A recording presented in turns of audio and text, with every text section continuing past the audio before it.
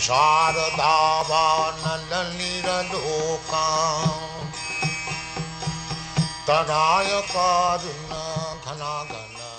Krishna. Welcome to the lockdown program with Krishna under the umbrella of Govardhan Hill. Today we are reading and discussing the most beautiful Śrīmad-Bhāgavatam.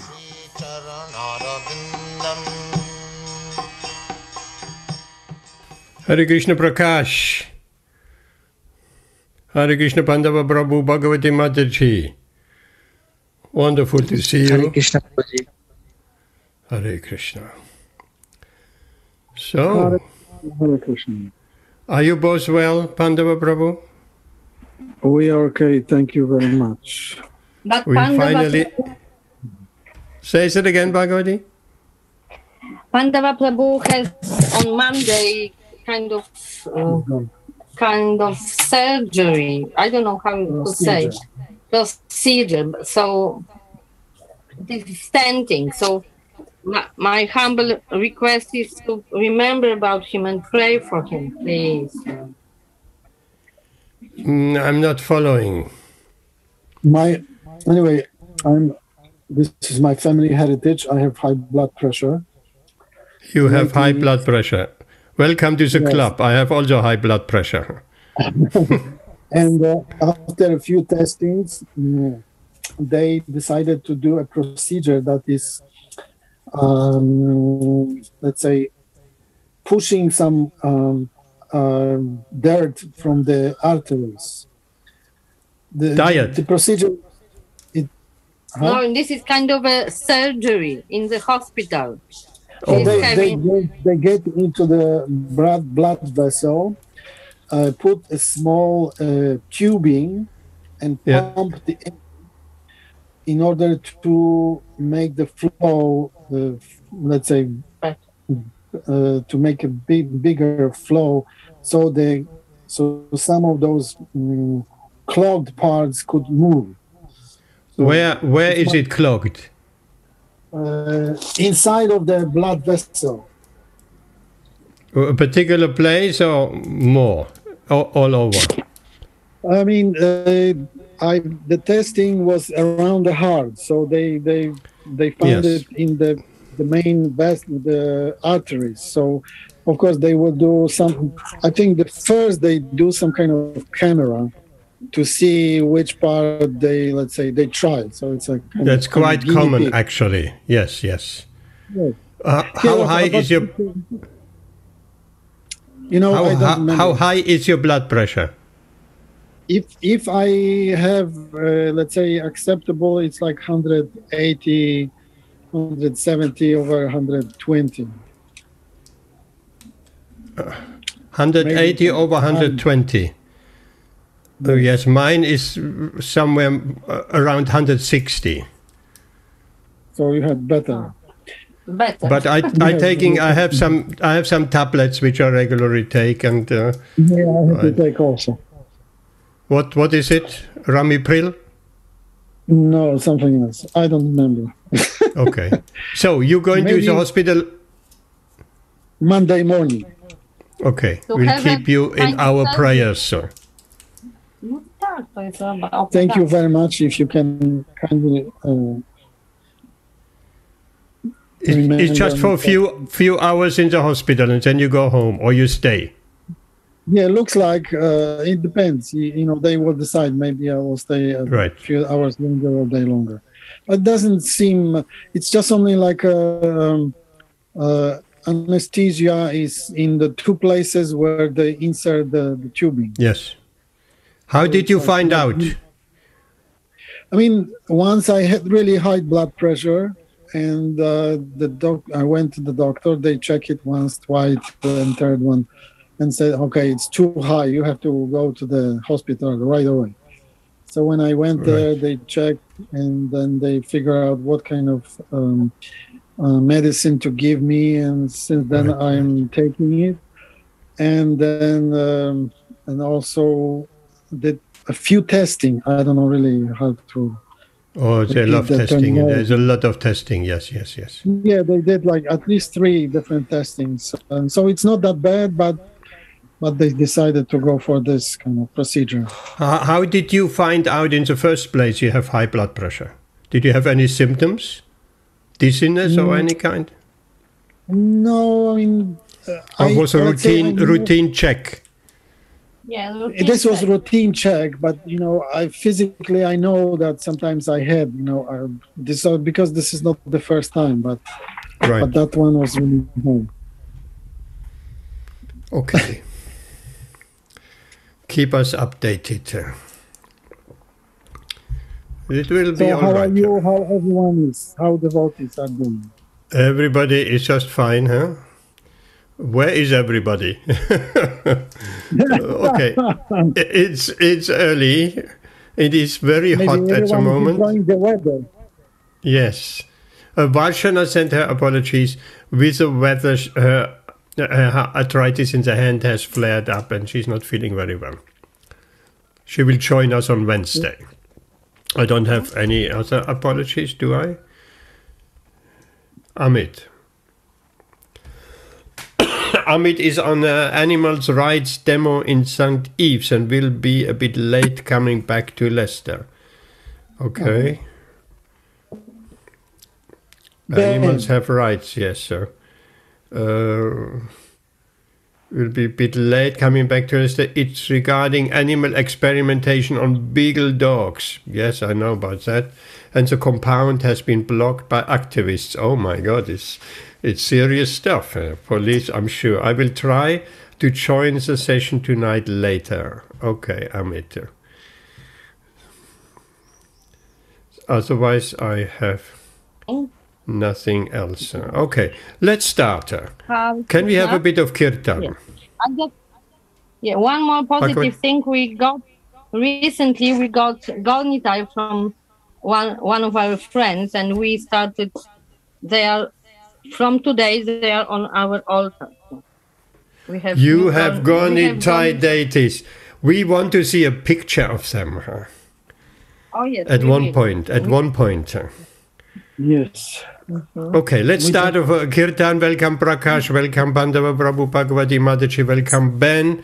Let's start off. We were just waiting for Ben, so that we can start off Hare Krishna. Kirtan, Kirtan, Kirtan. Okay, so this is kind of all this by Goldie's simple tune. Hare Krishna,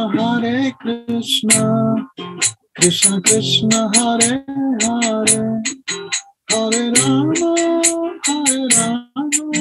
Rama Rama, Hare Hare. Hare Krishna,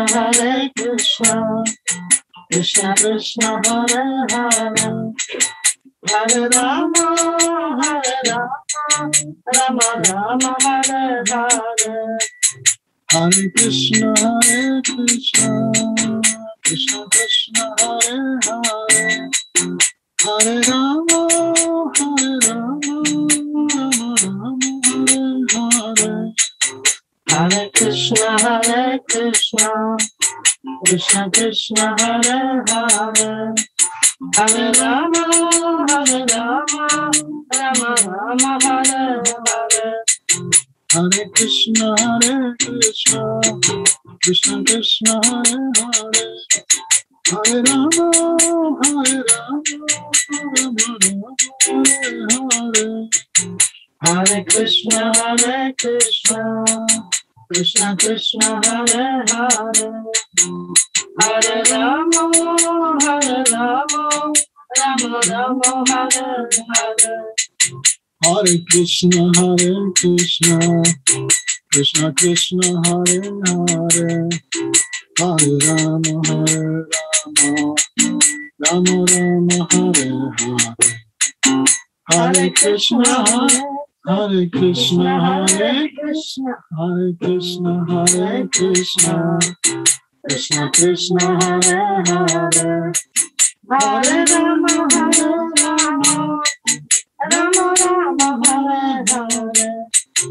Hare Krishna, Krishna Krishna, Hare Hare, Hare Rama,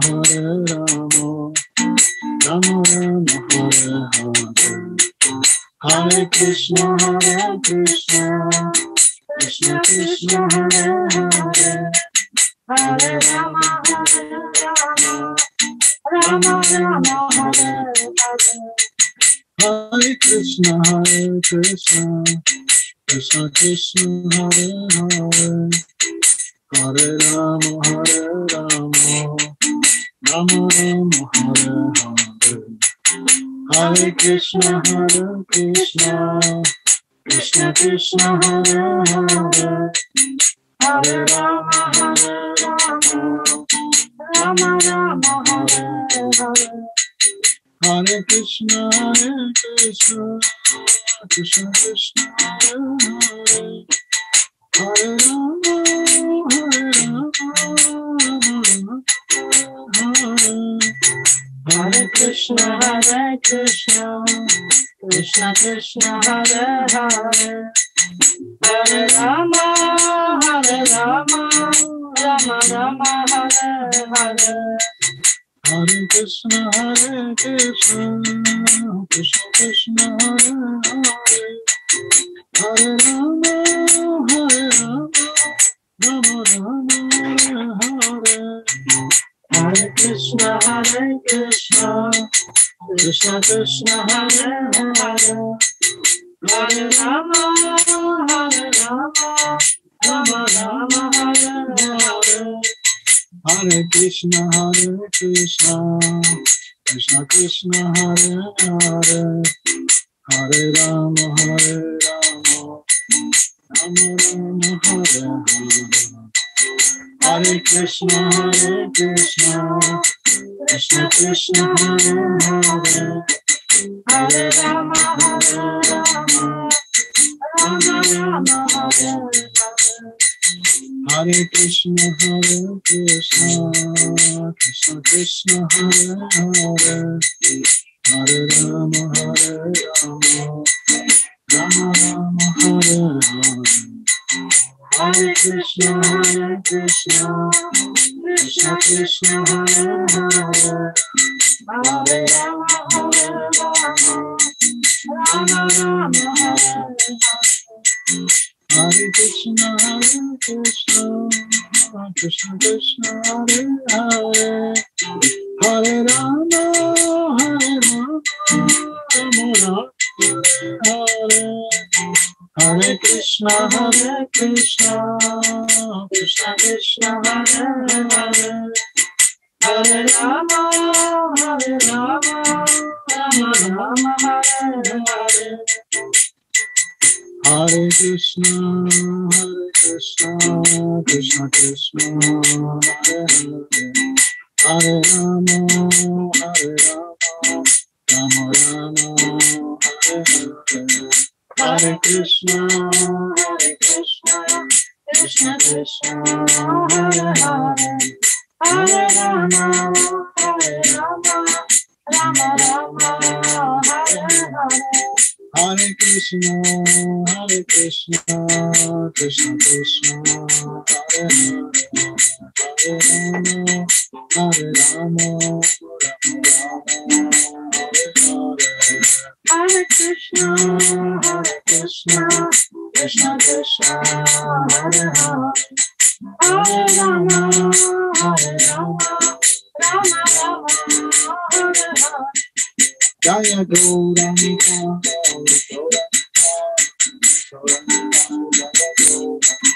Jaya Gauranika,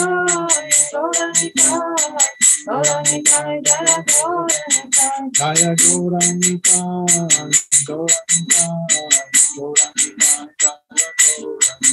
Jaya Gauranika,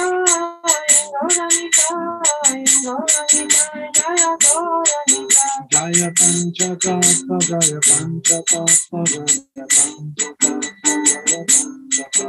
Jaya Panchatattva, Jaya Panchatattva, Jaya Panchatattva, Jaya Prabhupada, Prabhupada, Prabhupada, Jaya Prabhupada, Jaya Prabhupada, Prabhupada, Prabhupada, Jaya Prabhupada, Prabhupada, Prabhupada, Prabhupada,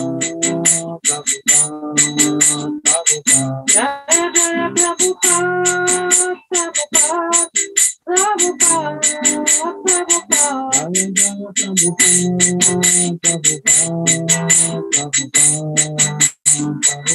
Jaya Jaya Prabhupada, Prabhupada, Prabhupada, Jaya Jaya Prabhupada.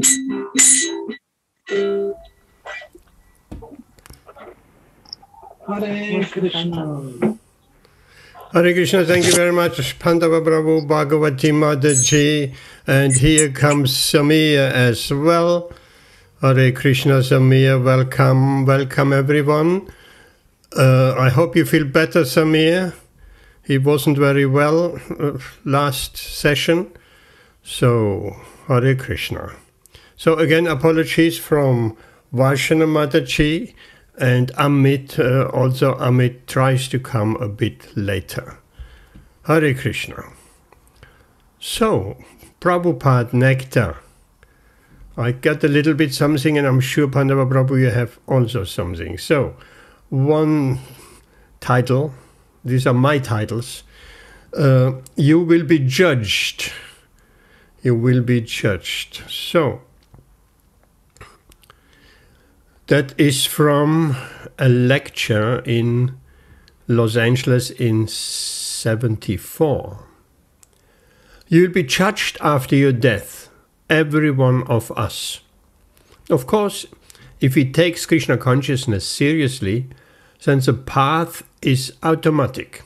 Automatically you go back to home, back to Godhead. Haribo!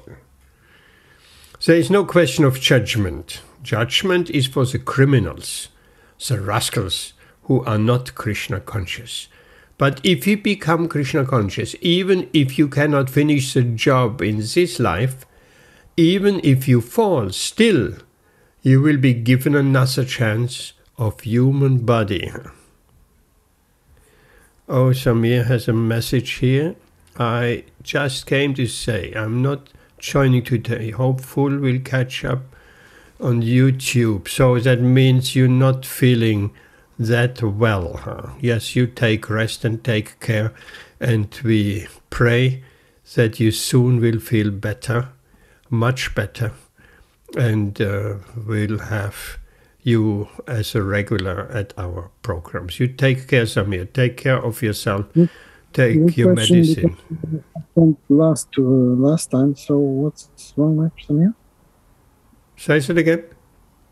What's the issue with his health? So what I heard, fever, diarrhea. Huh? It's not malaria. Okay, we'll find out. Samir, you want to say something? Yeah, I'm just. I think it's just flu, but I feel very weak today, and I'm shivering. So I think it's not COVID, but I need to rest. So yes, please accept my apologies, and I'll catch up on YouTube. Yes, no problem. But maybe you need a COVID test just to know what's going on. Yes, I think I'm going to get one. And your mom feels better than you? She feels a lot better. Yes. You will feel better in a few days, sir. Thank you, Prabhuji. Thank you. Thank you, everyone. Okay, you take rest. Hare Krishna. Hare Krishna, Prabhuji. Okay. How many things can happen in this material world? Right, left, center. There's always a problem. Always, sir. Of one sort or another. So, to continue, you will be judged. But if you become Krishna conscious, even if you cannot finish the job in this life, even if you fall, still you will be given another chance of human body to begin where you ended, to begin from the point where you fell down. So that's Srila Prabhupada's little excerpt. And there is another one.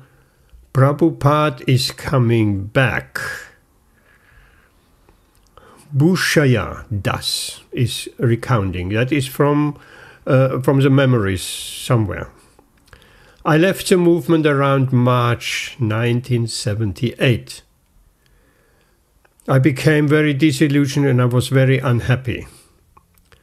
Yes, that is after Srila Prabhupada left. Srila Prabhupada left in 77, and we find that again and again, that devotees, when Prabhupada was there was inspiration, there was protection, there was everything there. After Prabhupada left, things went a bit topsy-turvy, particularly in the first years after Prabhupada left, or decade, whatever. So, it was my responsibility to stay in the association of devotees, and with my offenses, I choose not to. Eventually, after many years of trying to run away from the Hare Krishna movement, and trying to forget Srila Prabhupada, and trying to forget all the nectar that I had experienced in my spiritual life, I became deeply entangled in the material world. I became a career military man, as I performed really well in the United States Navy. I achieved a high rank and my professional career was skyrocketing. There was no limit, but my personal life was completely imploding. I was at rock bottom. I was at the bottom of the barrel. I was going through a very miserable divorce, very depressed, and to the point I was seeking out counseling and guidance. I was talking to my counselor one day, and she said, "Bob, why don't you go out and interact more to take a college course to get out of your rut?"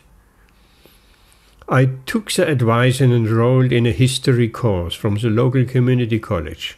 One day, as I was doing some research in the military base library, I was looking on the bookshelf and I remember I saw the name Prabhupada on the book. It obviously caught my attention and I grabbed the book, brought it down, and it happened to be the teachings of Queen Kunti. I said to myself, or rather it might have been out loud, "I know this book." People were looking around like, "What's this guy talking about?" Upon further inspection on the shelves, there was also the Nectar of Devotion and the Bhagavatam. These books had obviously been distributed to the library by local devotees. I think that day, instead of doing my homework, I took a Bhagavatam, definitely the teachings of Queen Kunti, and the Nectar of Devotion, back to my barracks. I kept on reading them and reading them and reading them and saying, "Oh my God, Prabhupada is coming back to me. He is calling me back." Eventually I came back to the movement after that. That was Prabhupada's mercy. This is Prabhupada's mercy. Hare Krishna. This is from the Memories series, volume 5. Hare Krishna. That is my bit for tonight. So I would like to ask Pandava Prabhu to give us a little bit more nectar from the book which you have right in front of you. Are you ready to do that, Pandava? Yes. Okay. So I have, this one is in July 1976. When Srila Prabhupada visited New Vrindavan, he was feeling ill. His secretary announced there would be an open meeting that night. It was raining and Prabhupada stayed in a little house they had provided. He sat in the living room on the couch while Pradyumna Das read to him Bhagavad Gita as it is. A few other devotees were also in the room. Prabhupada had his hand on his head and he was looking down. Pradyumna read for about an hour and Prabhupada said nothing.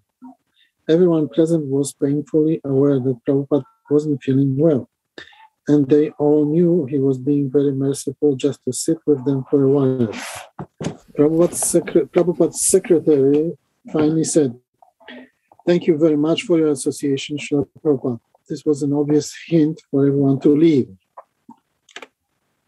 All glories to Srila Prabhupada. said another devotee, and everyone bowed down and prepared to leave.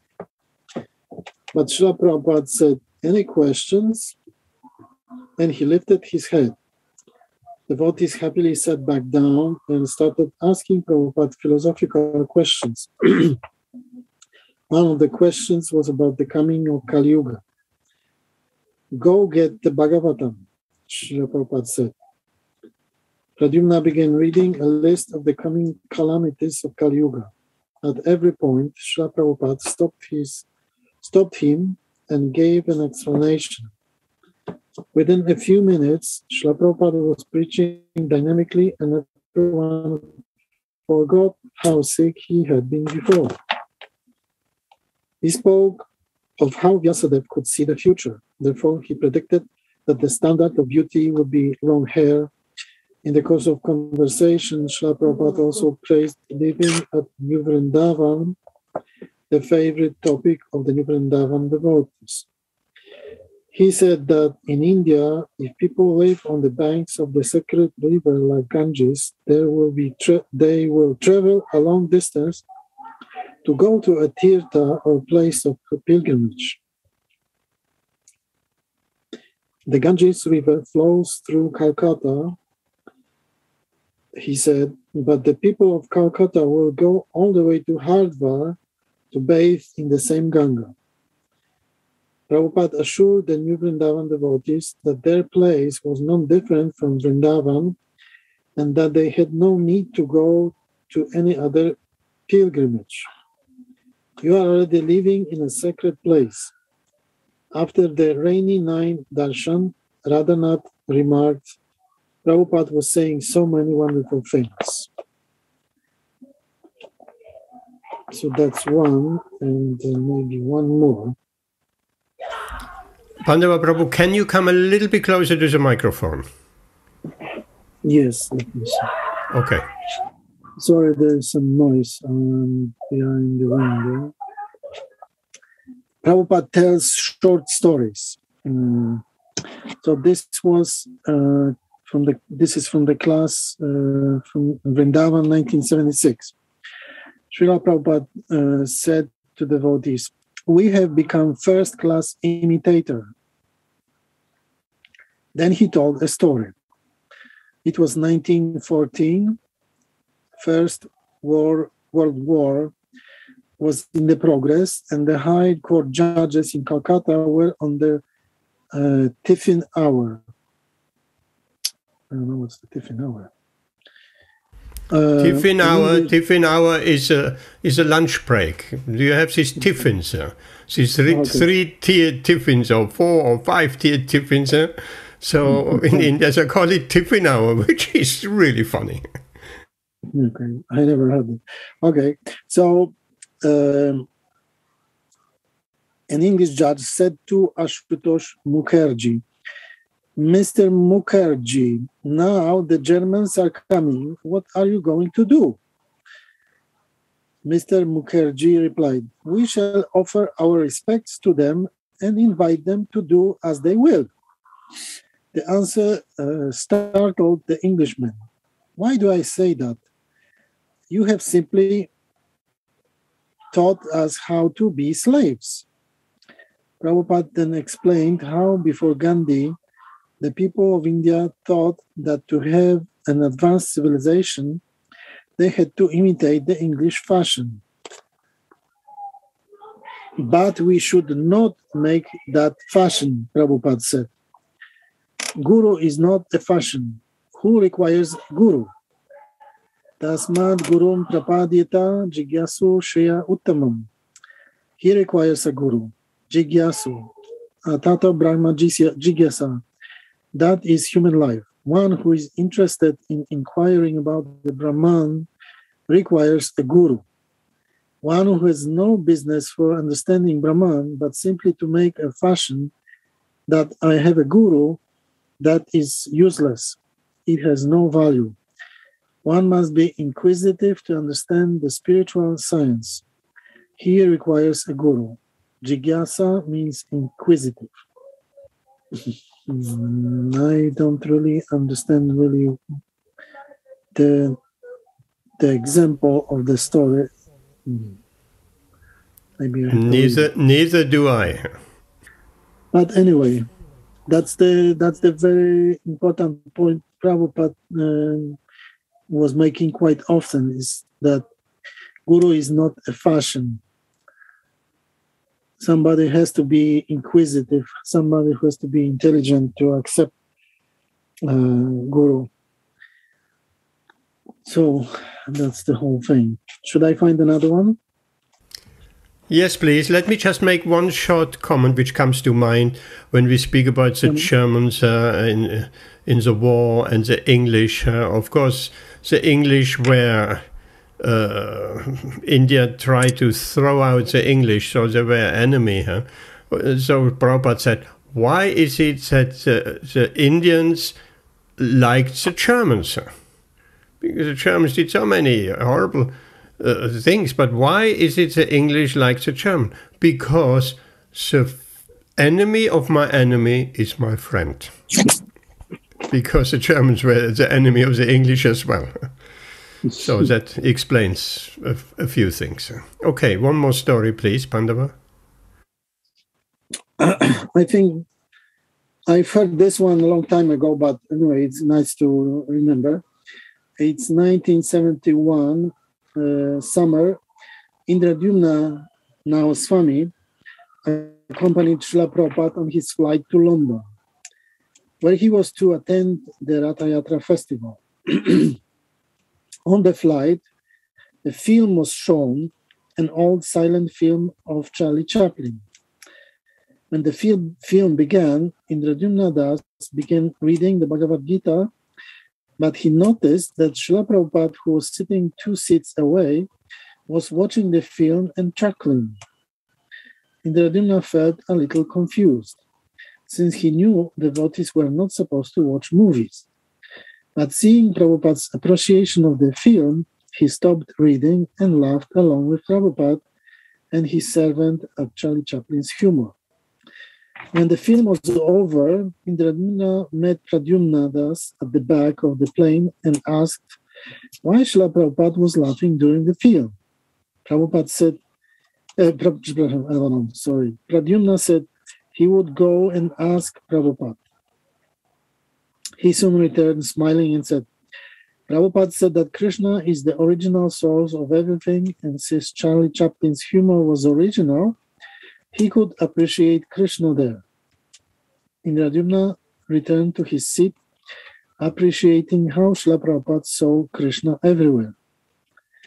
As the plane landed in London, Indradyumna was looking forward to seeing the devotees and hearing Prabhupada's arrival address at the Bury Place temple. But the airline had misplaced Prabhupada's suitcase, and Indradyumna was asked to wait behind in case it will show up. Disappointed, Indradyumna was left alone as the other devotees performed Kirtan while escorting Prabhupada to his car. Indradyumna waited for 2 hours before the suitcase was finally located. He then took a taxi to the temple, but to his great dismay, he found the ceremonies over and the devotees finishing a feast in honor of Prabhupada's arrival. Indradyumna asked the devotees where Srila Prabhupada's room was, and he was told it was 4 flights up the stairs. So on the 4th floor. Upon reaching the 4th floor, Indradyumna knocked on the Prabhupada's door and then entered the room. Dragging the big suitcase behind him, suddenly he noticed Srila Prabhupada standing there watching him. Embarrassed for having walked into the Prabhupada, Indradyumna fell to the floor, offering his humble obeisances. Suddenly, he felt a firm slap on his back, and he heard Srila Prabhupada was saying something to him. When Indradyumna arose, Srila Prabhupada had gone back into adjoining quarters. Still feeling Prabhupada's strong slap, he turned to Nanda Kumar, who stood there with wide open eyes and big smile on his face. Indradyumna then asked what Prabhupada had said. Nanda Kumar replied that in this material world, everything is very difficult, but when you go back to Godhead, everything will be very easy. Hare Krishna, what a beautiful story. And I think Indradyumna Maharaj even gave more details about this incident, because he said finally when he got down, there was nothing left for him to eat. Yes. But I mean, if you get a slap on your back from Srila Prabhupada, you sought it for millions of lifetimes. Yes. Hare Krishna. That is, what a shame. I was waiting for that bit with the prasadam. That is not in that story here. No, it's not there, but I think I remember I was once during this, when Maharaj was saying this story, and then he added at the end that finally there was no prasadam left for him. Yes. Everyone was busy. Okay, thank you very much. Beautiful story, very instructive. Thank you, Pandava Prabhu. Okay, we have in the meantime Rashmi joined us as well. So welcome everyone, and we're going straight to the Śrīmad-Bhāgavatam, and I would ask Pandava Prabhu, please do us the text 30. And text 30. Amit will join us a bit later. Samir is still not well. He was here for a minute, and Varshana is not feeling well with arthritis and hands flaring up by this hot weather. So she won't come at all. So the text is in the chat, text 30, Pandava Prabhu or Bhagavati Mataji, as you like. Give us a reading of text 30. It's a beautiful shloka with a reference to Bhagavad Gita, 15 references to Bhagavad Gita. Let's have text 30. Okay, I can try. Om Namo Bhagavate Vasudevaya. Om Namo Bhagavate Vasudevaya. Om Namo Bhagavate Vasudevaya. Om Namo Bhagavate Vasudevaya. Om Namo Bhagavate Vasudevaya. Om Namo Bhagavate Vasudevaya. Tadopasam Sritya Gita Sakasanir Vimukta Sangamana Adipodusha Krishna Lasat Pita Pate Chatur Buddha Buddhastite Minitadrik Vyatharayat. Translation.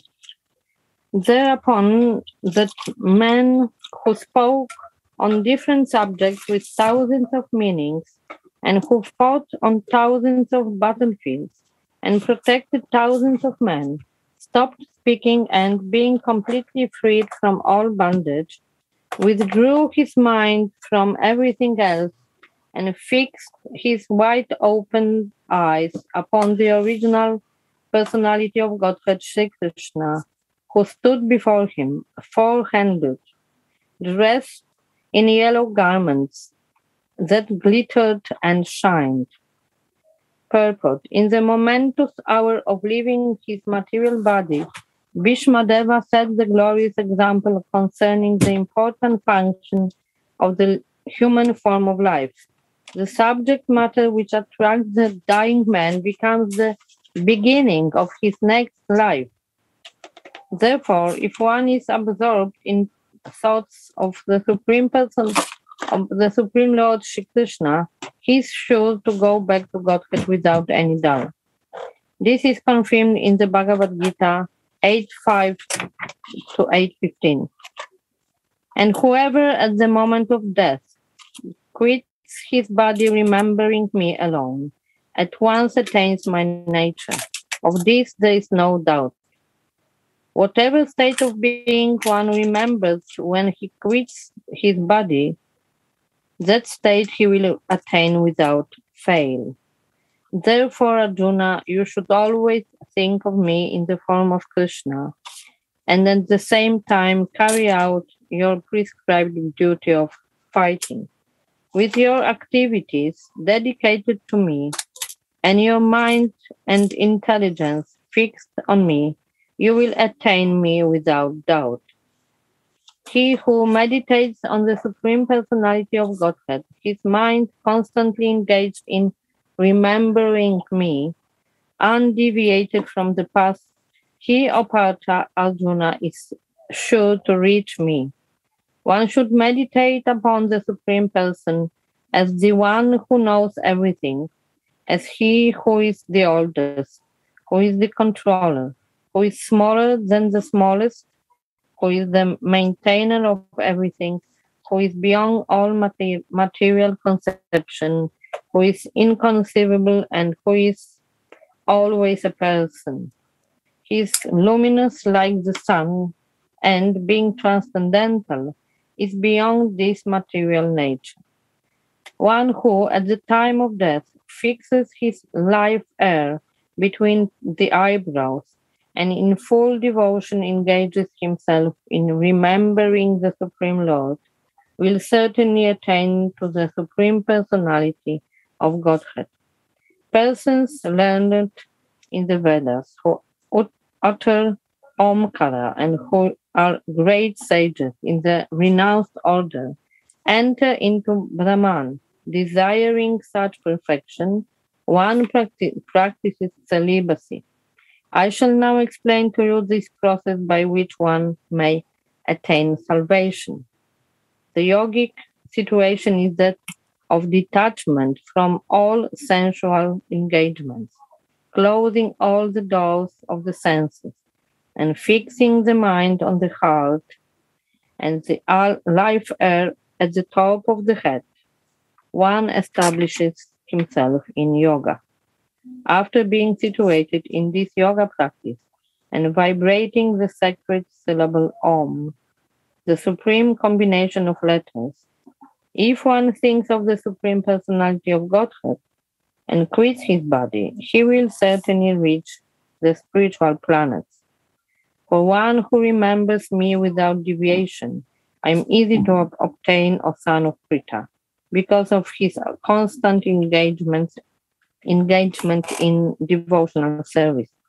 After attaining me, the great souls who are yogis in devotion never return to this temporary world, which is full of miseries, because they have attained the highest perfection. Sri Bhishmadeva attained the perfection of quitting his body at will, and was fortunate enough to have Lord Krishna, the object of his attention, personally present at the time of his death. He therefore fixed his open eyes upon him. He wanted to see Sri Krishna for a long time out of his spontaneous love for him. Because he was a pure devotee, he had very little to do with the detailed performance of yogic principles. Simple bhakti yoga is enough to bring about perfection. Therefore, the ardent desire of Bhishmadeva was to see the person of Lord Krishna, the most lovable object. And by the grace of the Lord, Sri Bhishmadeva had the opportunity at the last stage of his breathing. Thank you very much, Bhagavati Mataji. Can you say a few words about or pick some points to elaborate a little bit? This is a very important verse because in the verse itself and in the purport, we have the essence of knowledge about a very important moment of our existence, which comes to everyone, no exceptions, namely the moment of death. And in just make it short, which is confirmed in this part of Bhagavatam, whatever we concentrate on at the last moment of our life, this will be the beginning of our next life. And this is very logical and very simple, one can say. So that's why the whole process of bhakti is the actually preparation to this last moment, last final exam. And it comes to everyone.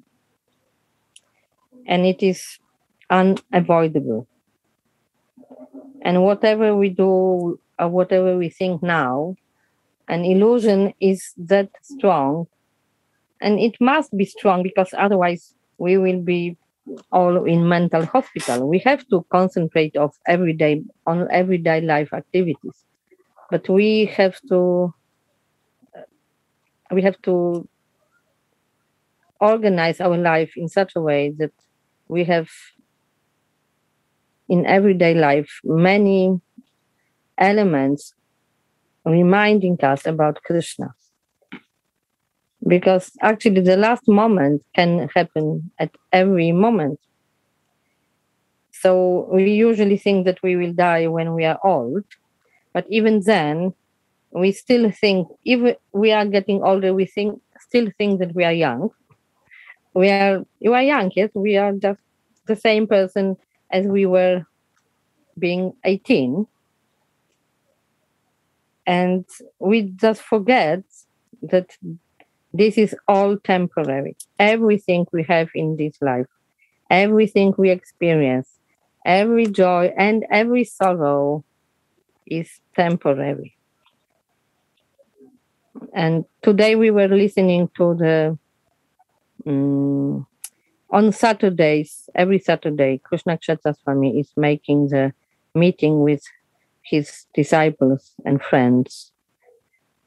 And today he started from the not very good news, namely one of the devotees, over 70-year-old, he had passed away recently. He was from Croatia or Serbia, and his son was speaking about it. So it was not very surprising because he was, let's say, like old enough, but he was everything was okay. He was doing okay, and then suddenly he started feeling very weak and deteriorating very quickly. But at his last moments, he had a Krishna's picture in front of him, and he was asking Krishna to take him home. And this is not a story from some book. This is what happened few days ago. So I don't know. It's fantastic weather around us and full of joy and enthusiasm. And so I don't want to make everybody like feeling sad and depressed. But actually, this is what is going to happen to all of us. So we just have to be prepared. And of course, it's easy to say, more difficult to do. But this is why we have the Association of the Devotees, to remind us, and also all aspects of our like devotional life. But this is, if I may, one more thing, which is my personal. Might be you might think that it's kind of funny, but I remember when I was pregnant and the day of delivery was coming closer and closer, somehow I had these thoughts which I still remember, namely because of course I was afraid of the pain, I was just afraid as a like a person, but it was unavoidable, and I thought that this is something like with death, that it is unavoidable. Of course, the delivery is the beginning of new life, of course, but this kind of that I couldn't avoid it. I couldn't do it in other way. It could, so just sorry but it is something I thought long time ago. Hare Krishna. Okay, thank you very much, Bhagavati, for the beautiful explanation of the verse and for your personal story as well. And no, at least I, don't feel depressed or sad or anything. The opposite, very joyful. That's his devotee. Please, Krishna, take me back. So Krishna was on the mind in the last moment, just like Bhishma Deva. Krishna was there in his mind. So thank you for this story, and thank you for your wonderful explanation of this Bhagavatam verse. Anybody has any questions? Any question to this verse? Anyone? Oh, these are your deities. Oh, aren't they beautiful? Oh, Krishna, look at that, raising the hands up, plenty of flowers, a beautiful turquoise dress. Hare Krishna, thank you so much for sharing that. These lords are now permanently at your house. Hare Krishna. Okay, we're going to text 31. And I would like to ask Ben to give us a reading of text 31. Sorry, I have some people down outside talking very loudly, even though I have my windows closed. I'm sure you can hear it. Ben, okay, go ahead. Visuddhaya Dharanaya Atasubhas Tad Iksha Yaivashu Gata Yudasrama Nivrita Sarvendriya Vritti Vibramas Tushtava Janyam Visrajan Janardanam. Translation. By pure meditation looking at Lord Sri Krishna, he at once felt free from all material inauspiciousness and was relieved from all bodily pains caused by the arrow wounds.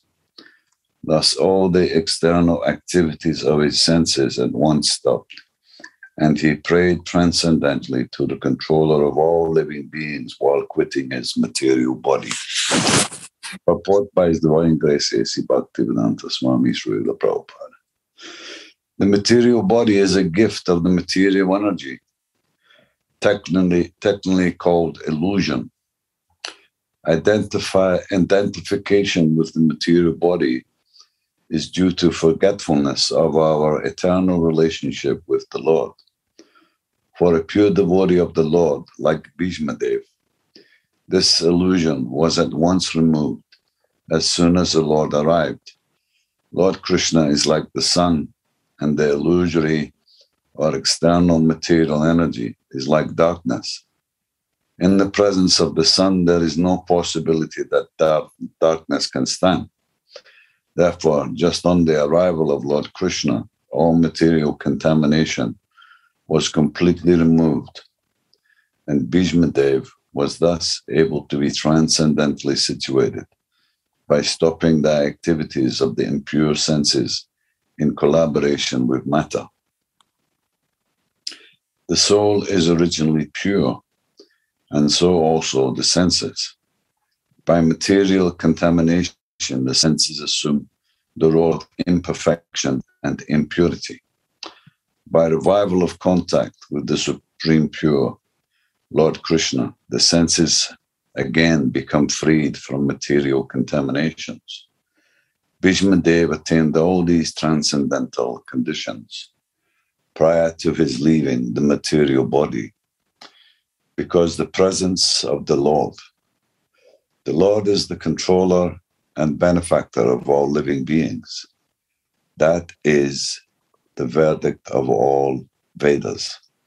He is the supreme eternity and living entity amongst all eternal living beings. And he alone provides all necessities for all kinds of living beings. Thus, he provided all facilities to fulfill the transcendental desires of his great devotee, Sri Bhishmadev, who began to pray as follows. Thank you, Ben. That's actually a famous verse. Nityo nityanam chaitanas chaitananam. At least these lines, or further. Yes, okay. Can you say a few words about this shloka? Well, Prabhupada's just saying that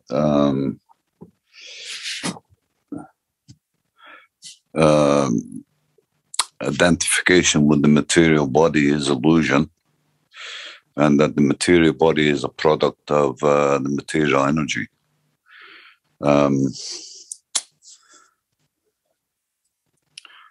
And that the problem for the conditioned souls is that they're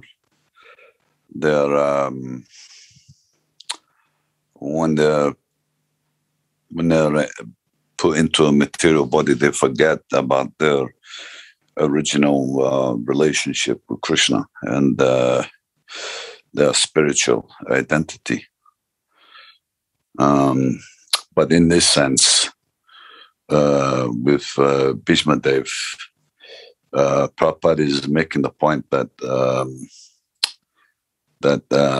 as soon as Krishna arrived on the scene, all illusion was dispelled in his presence, because he's the supreme pure, and all material contamination cannot coexist in his presence. So it's like Prabhupada gives the example of darkness. Darkness can stand in light. So this is the metaphor to explain Krishna's power, in a sense, in terms of illusion. Whenever Krishna is present, there is no illusion. Just as whenever there's light, there's no darkness. So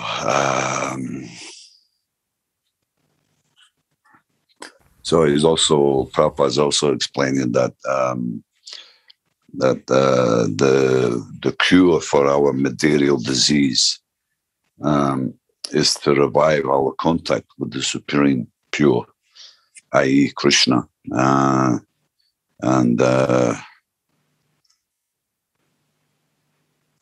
try to return to our transcendental condition before we leave this material body. Prabhupada also makes the point that he's outlining Krishna's supremacy amongst all other living entities and eternal beings. And he makes the point that Krishna is providing the necessities for everyone and everything, and like that. So. Thank you very much, Ben. Beautiful explanation on this verse. Now the question could be raised. Now Bhishmadev, he had the Lord right in front of him, and he could fix his vision on the Lord. So what about us? Yes, what about us? What is our position here? For Bhishmadev, that was very easy, but Krishna is not in front of our eyes. But only because Krishna is absolute, you could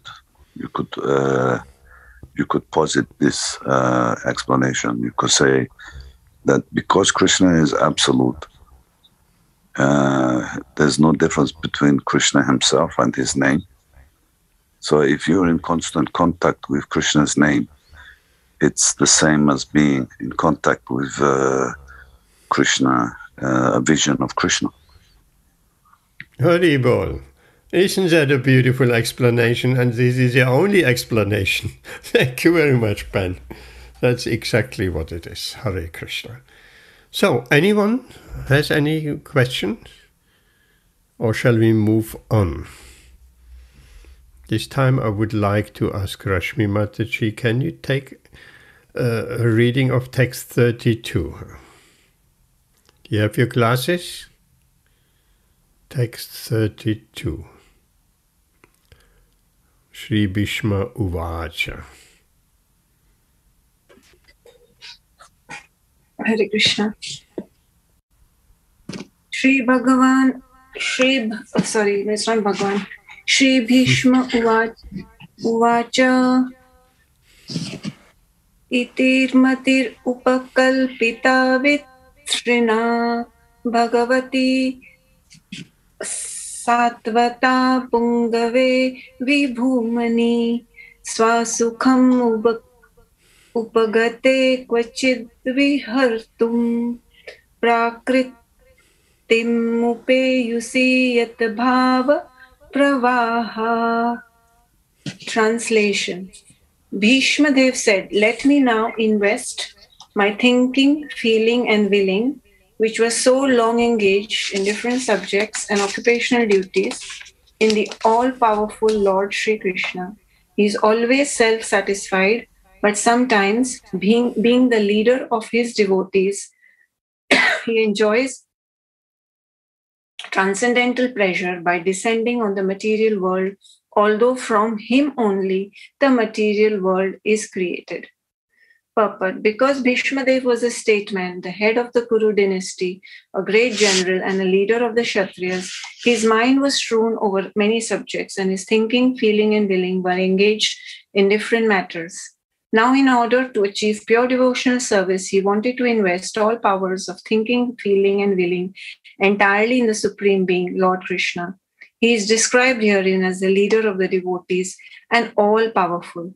Although Lord Krishna is the original personality of Godhead, he himself descends on earth to bestow upon his pure devotees the boon of devotional service. He descends sometimes as Lord Krishna as he is, and sometimes as Lord Chaitanya. Both are leaders of the pure devotees. Pure devotees of the Lord have no desire other than the service of the Lord, and therefore they are called Satvata. The Lord is a chief among such Sattvatas. Bhishma Dev therefore had no other desire. Bhishma Dev therefore had no other desires. Unless one is purified from all sorts of material desires, the Lord does not become one's leader. Desires cannot be wiped out, but they have only to be purified. It is confirmed in the Bhagavad Gita by the Lord himself that he gives his instruction from within the heart of the pure devotee who is constantly engaged in the service of the Lord. Such instruction is given not from any material source, but only is not given for any material purpose, but only for going back to Godhead. Bhagavad Gita 10.10. For the ordinary man who wants to lord it over material nature, the Lord not only sanctions and becomes a witness of activities, but he never gives the non-devotee instructions for going back to Godhead. That is the difference in dealing by the Lord with different living beings, both the devotee and the non-devotee. He is the leader of all the living beings.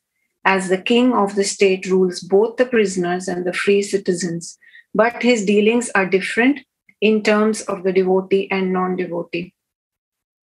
Non-devotees never care to take any instruction from the Lord, and therefore the Lord is silent in their case, although he witnesses all their activities and awards them the necessary results, good or bad.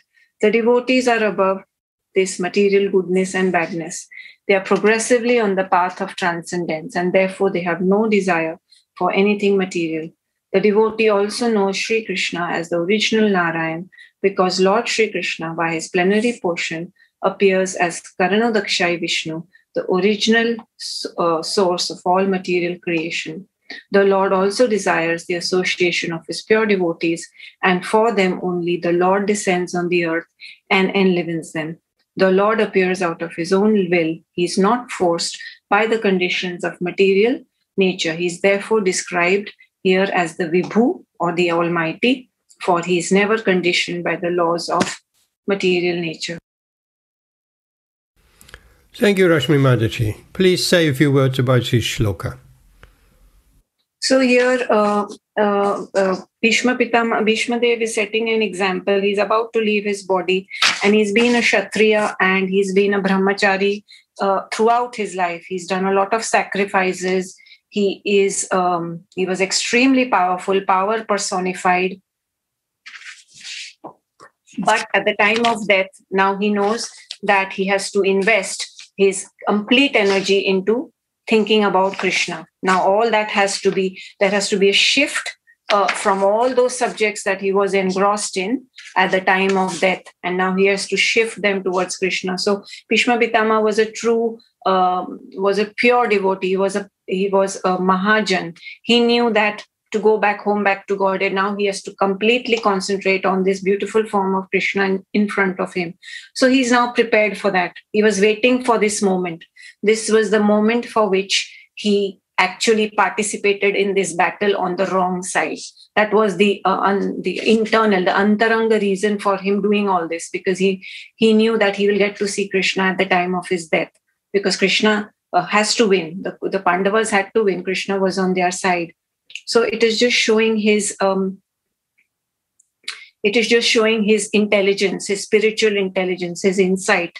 And then the purport is very self-explanatory. Prabhupada has explained all this in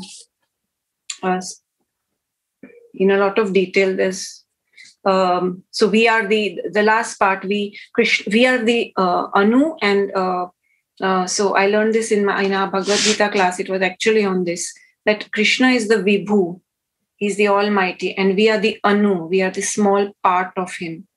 And that is the main difference between Krishna and us, that he's Vibhu and we are Anu. And regarding, in the middle, there was this Bhagavad Gita verse about Krishna. So it is 4.8 and 4.9, which says that Krishna descends to yada yada hi dharmasya, that all that verses, that Krishna is descending to establish the righteous principles and annihilate the miscreants. But that's the Bahiranga reason. The Antaranga, Krishna can do that. He's powerful. He's the controller of Mahamaya. He can use his material energy to completely deal with all these miscreants. But the main reason, the Antaranga reason why he is appearing is to please his devotees. So that because his devotees want to have his darshan, that is why he is descending down millennium after millennium in various forms, in various incarnations. Hare Krishna. Thank you very much, Rashmi Mataji. That was very nicely explained, and that particular point you explained very nicely, that Krishna is descending to please his pure devotees. That is his main objective. One question for you, Rashmi. Here Srila Prabhupada quotes Bhagavad Gita 10.10. What's that verse? I don't know, Prabhuji. Can you find out? I don't have Bhagavad Gita in front of me at the moment. But what about your pen? It's a famous verse. In the context, I read it again. Such instruction is given not for any material purpose, but only for going back home, back to Godhead. Bhagavad Gita 10.10. Tesam satata yuktanam vajyatam priti purvakam tadami bodhi yogam tam yenamam payantite. To those who are constantly devoted to serving me with love, I give the understanding by which they can come to me. Beautiful. Thank you. So, Krishna from within, he gives the understanding how to achieve him. If we are constantly devoted to serving him with love. Beautiful verse, famous verse, verse 2. Remember, Tesham Satata Yuktanam. Dadami Buddhi Yogam. Dadami, I'm giving the Buddhi, the intelligence. Okay, any other question to this verse? Or shall we move on to text 33? Come on, Ben, text 33. Haribol, you want me to read it? Yes, please. Okay. Vi bhuvana kamanam tamalavanam ravikara guruvarambaram dadani vapuralaka kula vritana bhajam vijaya sake rate rastumi navadya. Translation. Sri Krishna is the intimate friend of Arjuna. He has appeared on the earth in his transcendental body, which resembles the bluish color of the tamala tree. His body attracts everyone in the three planetary systems, upper, middle, and lower. May his glittering yellow dress and his lotus face covered with paintings of sandalwood pulp be the object of my attraction, and may I not desire fruitive results. Purport by His Divine Grace A.C. Bhaktivedanta Swami Srila Prabhupada. When Sri Krishna, by his own internal pleasure, appears on earth, he does so by the agency of his internal potency. The attractive features of his transcendental body are desired in all the three worlds, namely the upper, middle, and lower planetary systems. Nowhere in the universe are there such beautiful bodily features as those of Lord Krishna. Therefore, his transcendental body has nothing to do with anything materially created. Arjuna is described here as the conqueror, and Krishna is described as his intimate friend. Bhishma Dev, on his bed of arrows after the battle of Kurukshetra, is remembering the particular dress of Lord Krishna, which he put on as the driver of Arjuna's chariot, while fighting was going on between Arjuna and Bhishma. Bhishma's attraction was drawn by the glittering dress of Krishna, and indirectly he admired his so-called enemy, Arjuna, for possessing the Lord as his friend. Arjuna was always a conqueror because the Lord was his friend. Bhishma Dev takes this opportunity to address the Lord as Vijay Sakhi, friend of Arjuna, because the Lord is pleased when he is addressed conjointly with his devotees, who are related with him in different transcendental humors. While Krishna was the charioteer of Arjuna, sun rays glittered on the dress of the Lord, and the beautiful hue created by the reflection of such rays was never forgotten by Bhishma Dev. As a great fighter, he was relishing the relation of Krishna in the chivalrous humor. Transcendental relation with the Lord in any one of the different rasas, humors, is relishable by the respective devotee, in the highest ecstasy. Less intelligent mundaners who want to make a show of being transcendentally related with the Lord artificially jump at once to the relation of conjugal love, imitating the damsels of Rajadam. Such a cheap relation with the Lord exhibits only the base mentality of the mundaner, because one who has relished conjugal humor with the Lord cannot be attached to worldly conjugal ras, which is condemned even by mundane ethics. The eternal relation of a particular soul with the Supreme Lord is evolved. A genuine relation of the living being with the Supreme Lord can take any form after the 5 principal rasas, and it does not make any difference in transcendental degree to the genuine devotee. Bhishma Dev is a concrete example of this, and it should be carefully observed how the great general is transcendently related with the Lord. Thank you. Beautiful purport. Say a few words.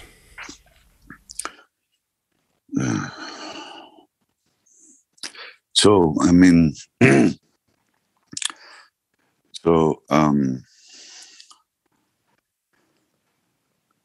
Bhishma Dev is beginning his prayer. So he's describing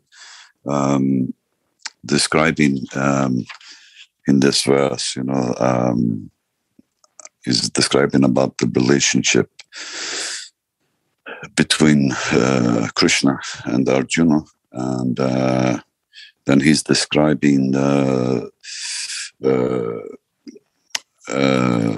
the Lord has appeared in this earth, and then he's describing his transcendental body, and he's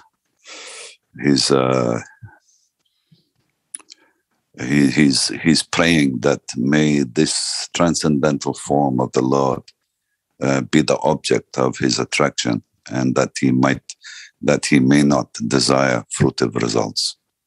So he wants to be fully focused in steady meditation upon the Lord in that form, and not be deviated by any other kind of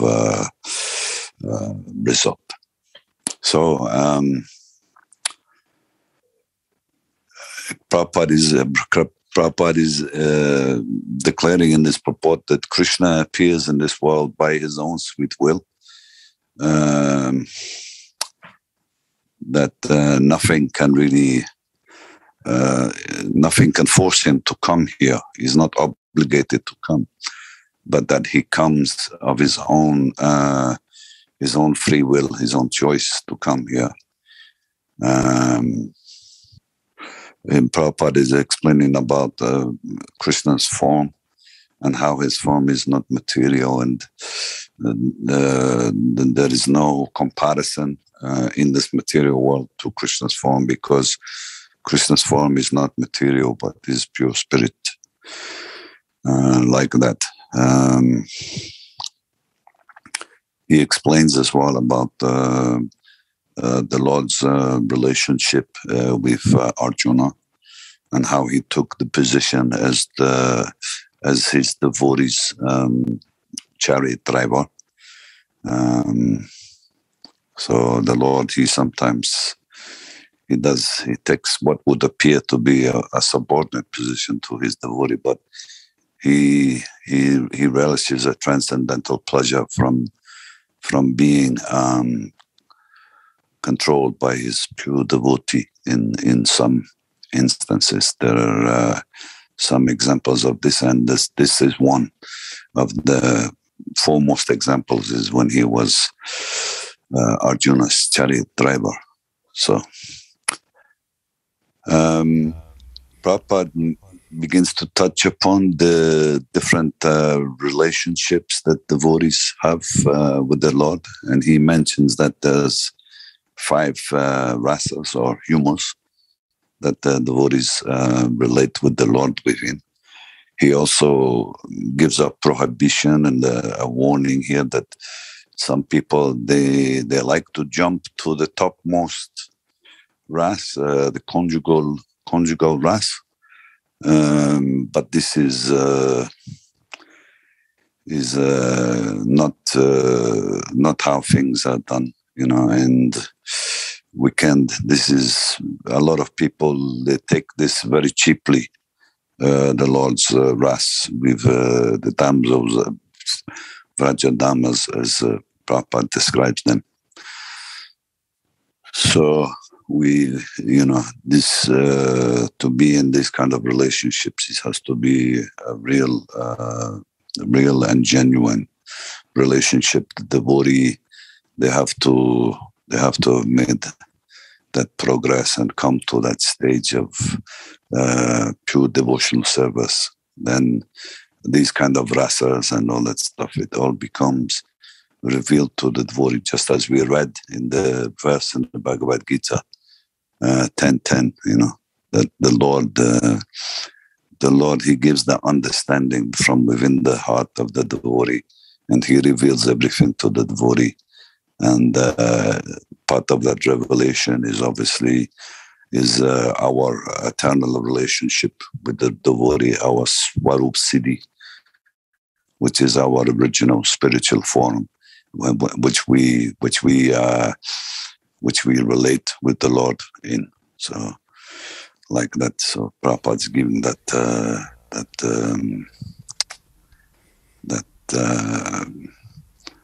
warning, not to take things cheaply, but there's a very serious subject matter, and we should never take these things cheaply. Thank you very much, Ben. Yes, and the proof, as Srila Prabhupada mentions, if someone is truly in that conjugal ras with Krishna, then he has absolutely no attraction to the material ras. So if someone is talking or even being so much attracted of hearing about these things prematurely, then at the same time he is engaging in that material ras of that sort, then we know immediately that is not sincere. And those who jump to this conjugal relationship with Krishna and imitate prematurely, they're called prakrita sahajyas, a cheap imitation of that. I highlighted here one sentence. Nowhere in the universe are there such beautiful bodily features as those of Lord Krishna. That's amazing. Nowhere in the universe. So, Krishna's beauty is unimaginable, really. Okay, any questions? No, I just wanted to say, thank you for bringing that point up. I should have mentioned. But yeah, of course, Prabhupada, he does make this point quite regularly about this, about prakrita sahajas. People take everything very cheaply, and they have a whole sampradaya, the prakrita sahajas, but this is not authorized. Okay, let's take 34. Rashmi Mataji, are you ready for text 34? You don't want to do it, Prabhuji? I do the next one. Why don't you do it, Prabhuji? Okay.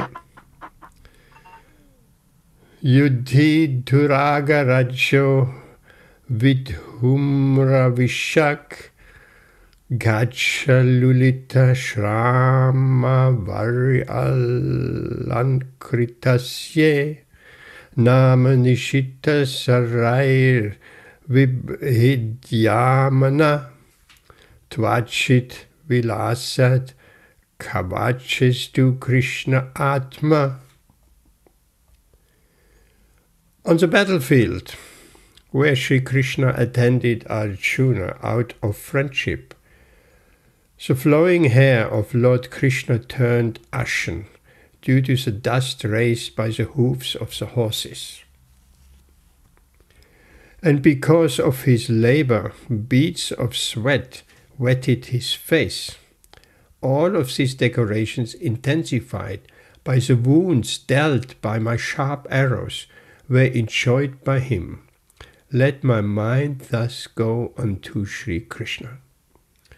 Purport by His Divine Grace A.C. Bhaktivedanta Swami Srila Prabhupada Ki Jai. The Lord is an absolute form of eternity, bliss and knowledge. As such, transcendental loving service to the Lord in one of the 5 principal relations, namely Shanta, Dasya, Sakhya, Vatsalya and Madhurya, i.e. neutrality, servitorship, fraternity, filial affection and conjugal love, is graciously accepted by the Lord when offered to the Lord in genuine love and affection. Sri Bhishmadev is a great devotee of the Lord in the relation of servitorship. Thus his throwing of sharp arrows at the transcendental body of the Lord is as good as the worship of another devotee who throws soft roses upon him. It appears that Bhishmadev is repenting the actions he committed against the person of the Lord, but factually the Lord's body was not at all pained due to his transcendental existence. His body is not matter. Both he himself and his body are completely spiritual identity. Spirit is never pierced, burned, dried, moistened, etc. This is vividly explained in the Bhagavad Gita, so also it is stated in the Skanda Purana. It is said that spirit is always uncontaminated and indestructible. It cannot be distressed, nor can it be dried up. When Lord Vishnu in his incarnation appears before us, he seems to be like one of the conditioned souls, materially engaged, just to bewilder the asuras, or the non-believers who are always alert to kill the Lord, even from the very beginning of his appearance. Kamsa wanted to kill Krishna and Ravana wanted to kill Ram, because foolishly they were unaware of the fact that the Lord is never killed, for the spirit is never annihilated. Therefore Bhishmadev, piercing of the body of Lord Krishna, is a sort of bewildering problem for the non-devotee atheist, but those who are devotees or liberated souls are not bewildered. Bhishmadev appreciated the all-merciful attitude of the Lord because he did not leave Arjuna alone. Also he was disturbed by the sharpened arrows of Bhishmadev, nor was he reluctant to come before Bhishmadev, that bad, even though he was ill-treated by him on the battlefield. Bhishma's repentance and the Lord's merciful attitude are both unique in this picture.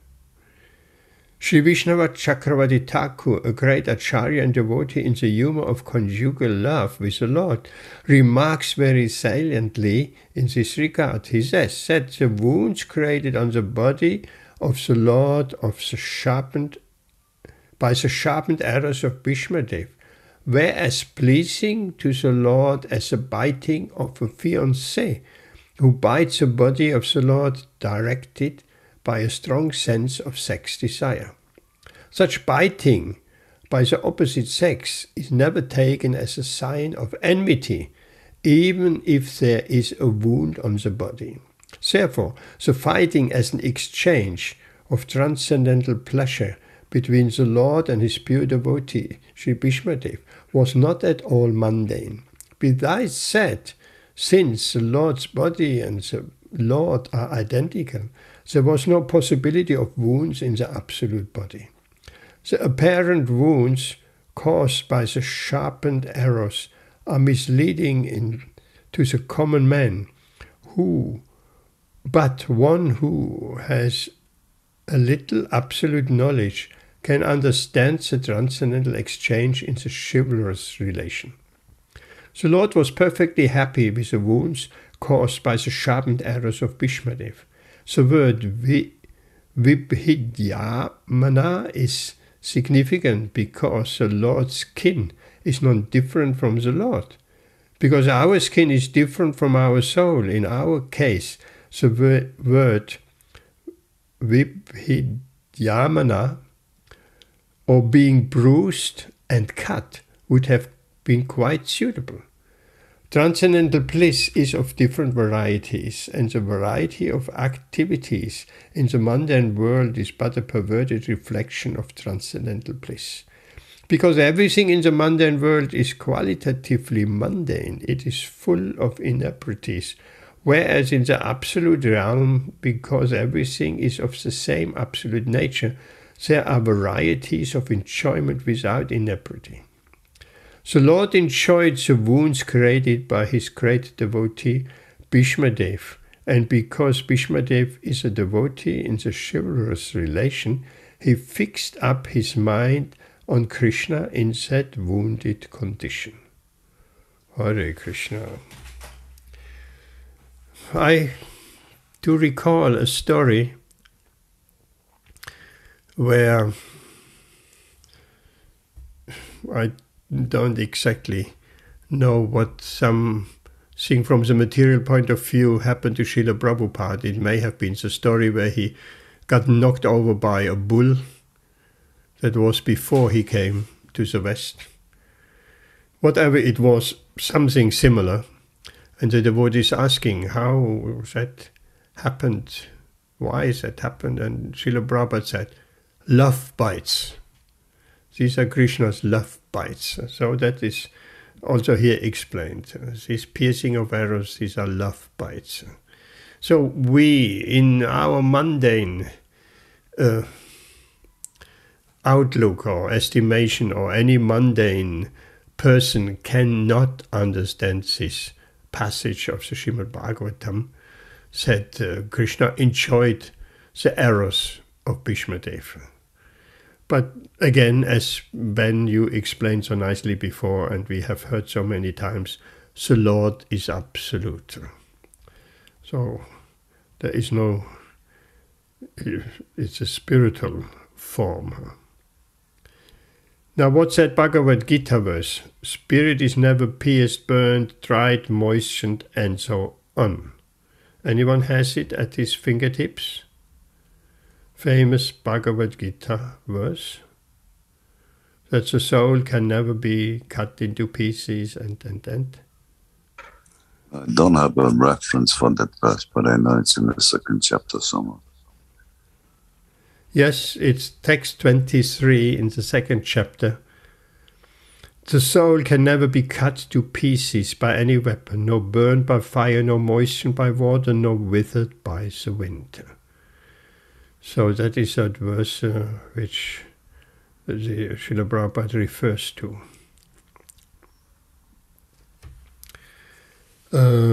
What else? So the Lord, he had the injury. So it's like he had injuries from the arrows. Apparently. So what would have happened when the arrows just come out? It would have just disappeared. Or say it again. What? Say it again. What would happen? What would have happened when the arrows were pulled out? It would have just disappeared, all the wounds. That's a very detailed question. I don't know. I'm not aware that the arrows were, like Bhishmadev, were stuck in Krishna's transcendental body. Or maybe he was just grazed by them.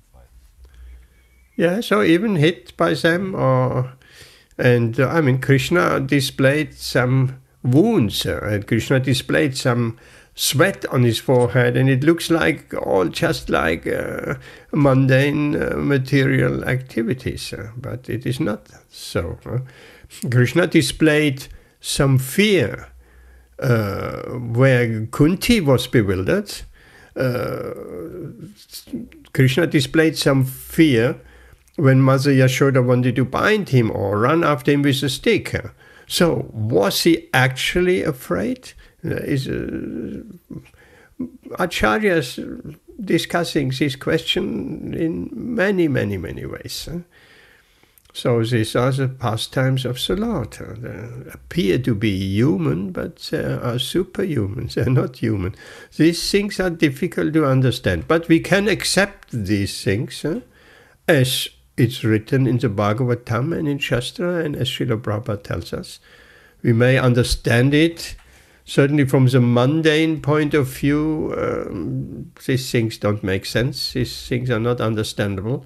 But from the spiritual point of view, we know that Krishna's transcendental body is just spirit. It's just, I mean, the closest example one could possibly, or I can possibly think of in your dream.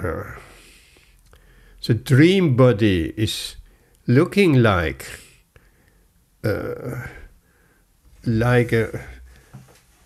it appears like a real body or any other bodies in the dream, but they're of a different substance. And that is only subtle. That is not necessarily even spiritual. So a dream body is not, may show some signs of sweating or fear, but it's not the substance which our material body, which if it's pierced, we have to go to ICU, we have to go to hospital, we have to put a bandage around. That is not like that, even in a dream body. That's only a subtle body. Ben?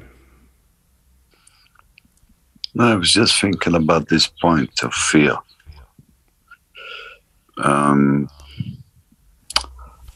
Because everything in its original cause is coming from Krishna. So, I mean, would it be fair to say that there is Krishna has displayed fear in a situation. So, the origin of fear is Krishna. So, is it fair to say that because everything is the origin, because Krishna is the origin of all things, that the origin of fear is from Krishna, so hence fear and anxiety exist without it being present in Krishna, then how would it exist? Because anxiety, which is another word for kind of fear, if you like, it exists in the spiritual world because the devotee is there in a state of anxiety in relation to Krishna. Okay, one could say fear is the absence of, just like darkness is the absence of light. So fear is the absence of, I don't know what, joy or... So, certainly within the spiritual world there is no fear. There is nowhere described that there is any fear. Even the but maybe the cowhead boy is displaying some fear, I'm not sure. Yes? But yes, because even in some of the pastimes, the devotees, they're frightened sometimes when these demons come.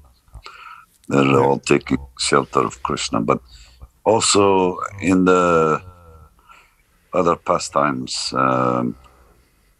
Radharani and the gopis, and there's mention of them becoming like almost mad with anxiety, in a sense, So, but yes. It's like described as transcendental anxiety. It's not anxiety that we would perceive in this material world. Yes, because our fear is centered on the body. Because fear is like an emotion of, say, something is impending to, or may be impending or imagined or something, but something harmful for befalling the body could create a kind of fear, like something impending, some kind of harm or punishment or something, you know. Actually, fear is a very interesting question. Fear to die. Everybody has fear to die. Why is that? We have fear to die. And Srila Prabhupada's answer is, where is it coming from? Why should we fear to die? Because we are eternal. That's our nature. So if our eternality seems to be through the material conception that comes to an end, then there would be fear. Okay, let's move on. Let's take one more verse. Rashmi, Mataji, can you take that next verse? I would say there is fear to die because people, they don't know what comes after death. Yes, ignorance. I will have to leave, but before I leave, I wanted to share something. You yes, said I want to hear what you have learned today and what your group is doing. We want to hear. I'll tell you that another time, Prabhuji, because that is very detailed what I've learned. But I'll quickly share. You said about, you questioned that. So what about us? Yes. Not Nrsimhadev, Bhishma Pitama, he saw Krishna in front of him. Yes. Whilst he was leaving his body. So what about us? So we are not having the darshan of Krishna. So we've got the holy name. So in connection to that, there was 2 incidents. I will just quickly, very short. I'm sure you know. If you all know it, please tell me. I'll stop. Do you know the incident about Prabhupada visiting his friend, the businessman in Calcutta? Say that again. Do you know the incident about Prabhupada visiting his businessman friend in Calcutta just before he left his body? Businessman in Calcutta? No, tell us. Yeah. So, so this devotee went to. I'm going to just say the same. I'm not going to go in detail. So this devotee goes to this businessman, very very rich businessman, to take funds from him, whatever, and. After the preaching, this businessman gave him 10 lakh rupees. Now, in that time, when Prabhupada was there, 10 lakh rupees is a lot of money. Even now, it's a lot of money. 10,000 pounds is a lot of money. And this devotee thinks, oh, wow, look at my preaching. It must be great. So he asks this businessman, so you think my preaching you're so impressed? So this businessman says, what do you think? So he says, no, I don't think even I'm impressed by my preaching. How can I expect you? So he says, correct. I'm not impressed by you. I will tell you a story. So he tells him that my father was your Srila Prabhupada Swami's very good friend. They used to play chess together, and they used to have a competition. This was when they were very young in school. And in the competition, Prabhupada would say that the person who wins this game the other person gets his lunch box. So Prabhupada would win this game of chess every time. Now in West Bengal, chess is very popular. Calcutta, it's very, very popular. Like, it's pretty much every evening people will be sitting around in their balconies and playing chess. So they used to, so Prabhupada used to win, and this poor friend would lose his lunchbox and go hungry. And Prabhupada would run off with his lunchbox. So... So now Prabhupada said, so businessman said, so this man, this your Srila Prabhupada Swami is my father's friend. So this devotee goes back and he tells Prabhupada this. So Prabhupada is very excited and he says, I must go and see him.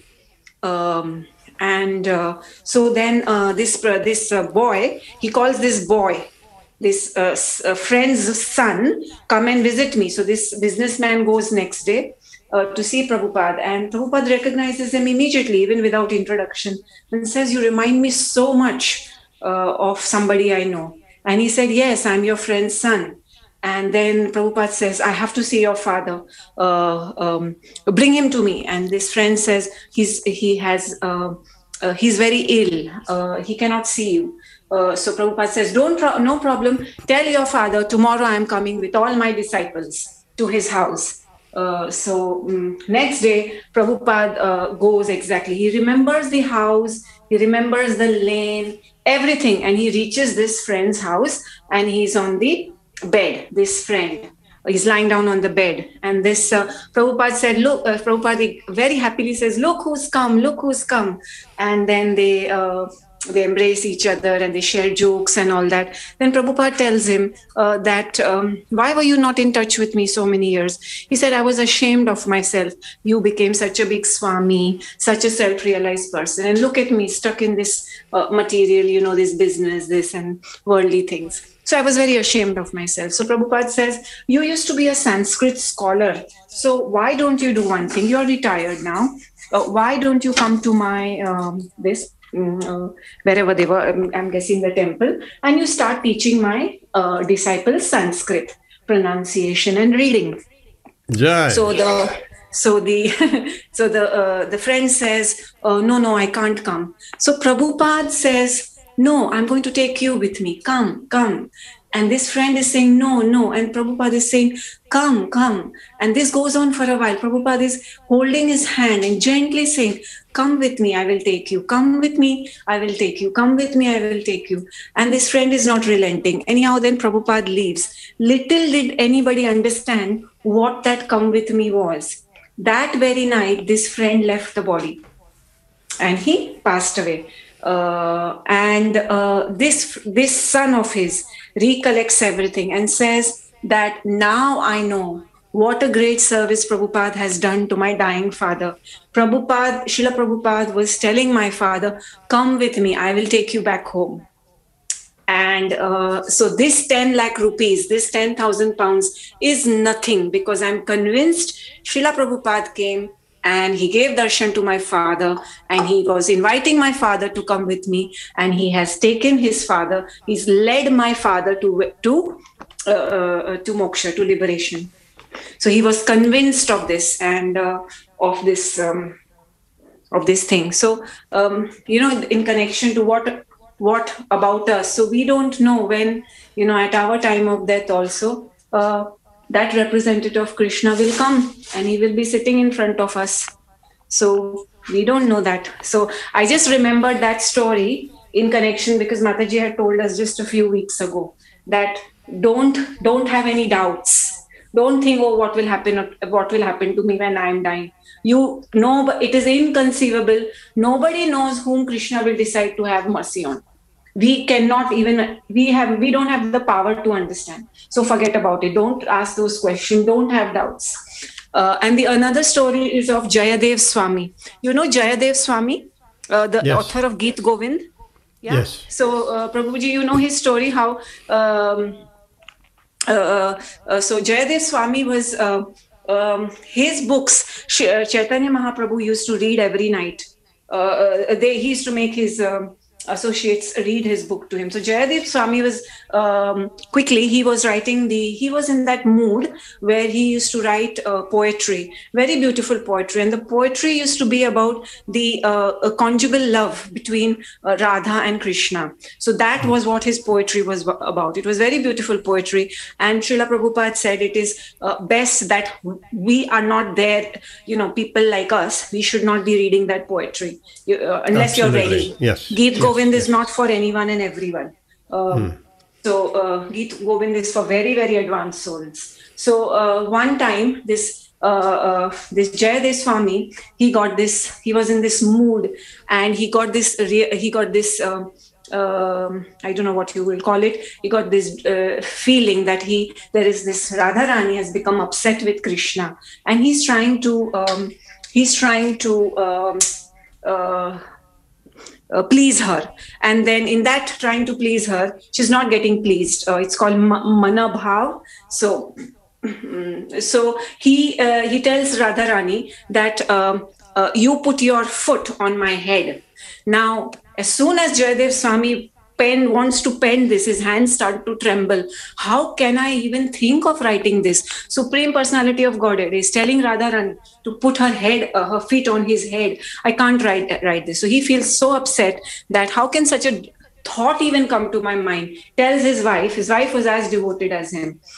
They both used to live in a place which later on became known as very close to Navadvip. So he tells, I'm going to the Ganga to take a shower, to take a bath. You keep food ready for me, prasad ready for me. So he goes off. Now very soon, Krishna himself comes as Jayadev Swami. My wife is very surprised. You are just gone for a bath. You've just come back so quickly. He says, it's okay, you give me prasad. He has the prasad. And then Krishna himself, in the form of Jayadev Swami, writes what Jayadev Swami stopped from writing. So he writes that all that whatever, that pastime which Jayadev Swami was thinking about. And then he goes away and says, I need to have another bath. And he goes. And in the meantime, the real Jayadev Swami comes back. Krishna is gone, the real Jayadev Swami, and says, okay, now serve me prasad. So this wife says, you've just had your prasad. What you're asking for prasad again? So this Jayadev Swami thinks she's gone mad. Forget about the prasad. I'll just go back to my writing. As soon as he opens his book, scripture, he sees exactly what he thought has been penned down there. So he knows what his wife is talking about. He calls his wife and they both burst into tears, and he explains what has happened and says, oh my God, I was writing Geet Govind, but you are so fortunate. You have seen the Lord, you fed the Lord. And they cry. And then Sri Chaitanya Mahaprabhu appears in front of them in his golden form, and he gives them darshan as Chaitanya Mahaprabhu himself, and he tells them that yes, it was me, and you continue writing Geet Govind. I want you to finish it, and when I appear as Chaitanya Mahaprabhu, then I will read this every night. It will be read to me. So I want you to finish this scripture. So then that's how they have darshan, and then he finishes Geet Govind. So that was just quite a short. Again, I thought, it was relevant that, so Krishna does give darshan, and this was only 200, 300 years ago, before Chaitanya Mahaprabhu, Jayadev Swami's incident. So it is again not very long. So Krishna is giving darshan. We never know. So Jai. Hare Krishna, beautiful, both beautiful stories, with Srila Prabhupada and his friend, beautiful story, and with Jayadev Goswami as well. Thank you so very much, Rashmi Mataji. And on that note, we stop for tonight because we are already at 9 o'clock exactly, almost. And it was a beautiful session. Also, Amit didn't come back. He is on, they're blocking some laboratory, I believe so, for animal experiments somewhere else. So he thought he would make it on time, but he didn't. And Samir was shortly here. Oh yes, they're doing some experimentation on beagle dogs. And the compound has been blocked by activists. And he is joining them. Okay. So, and Vaishnav Mataji is not feeling very well with the hot weather, and arthritis flared up in her hands and like that. Hare Krishna. And you were probably quite right. I don't know if I should see a doctor. It's not that serious. That I get this strange kind of pain in my ring finger, left hand and right hand. It may be some onset of arthritis as well. That would be a shame if that would hamper me to play the harmonium, but I mean, whatever, what can be done. Okay, here we stop. Here we stop, and we'll see you all back on Wednesday. Thank you very much. Hare Krishna. Hare Krishna. Hare Krishna. Bye-bye. Bye-bye. Haribol. Thank you. Beautiful session. Beautiful explanation, beautiful reading. I think we're doing extremely well. I'm sure on Wednesday we have a few more. Thank you. Haribol.